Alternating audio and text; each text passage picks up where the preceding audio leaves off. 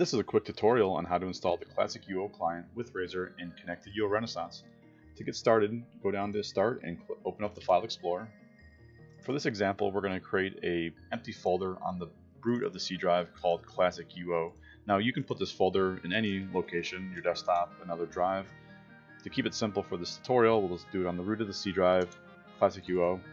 Double click that folder, go inside, right click while holding down Shift, and you'll have an option that says Open PowerShell window here. Click that and you'll have this blue prompt. If you didn't have that right click option, you can just go to Start, open up PowerShell. You'll get typing from here, type cd/, then cd space classic, and I hit tab here to autocomplete and hit enter, and you'll be in the same folder.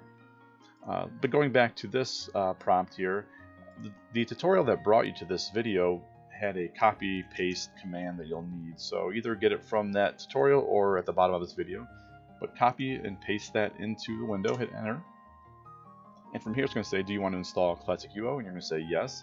It also confirms the folder, tells you a few times, so there's no surprises.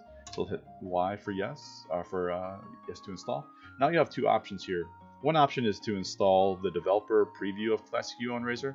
This is the one I recommend installing. It has the latest updates, bug fixes, changes. But you can, if the option is available to you, you can install the official release, which is one that is sealed up with release notes. In this case, it's a bit old, so it's up to you on which one you want to go with. I recommend going with the first one. So for this tutorial, we'll hit 1 and hit enter. I'll download ClassicUO and then Razor. They're about 10 megabytes total, I think, or roughly.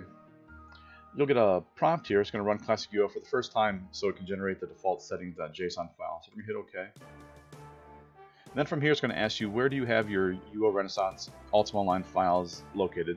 If you didn't change any settings from the original install, or you have it most likely in C Ultima Online. For me, I don't. So if I were to type that, I get an error saying I don't have it there. For me, it's in D Games UO. But for you, if you didn't change it when you did the original install, it should still be under C Ultima Online. It's going to tell you some settings that it inserted, the default login port, client number. If you had a shortcut on your desktop, it'll just say it found one. But if you don't have a shortcut, it'll give you the option to create one. And then from here, you can launch ClassicUO by hitting Y and enter. And it'll launch it again, but this time it'll actually come up completely. And then you'll have Razor and ClassicUO, and you're all set. Good luck.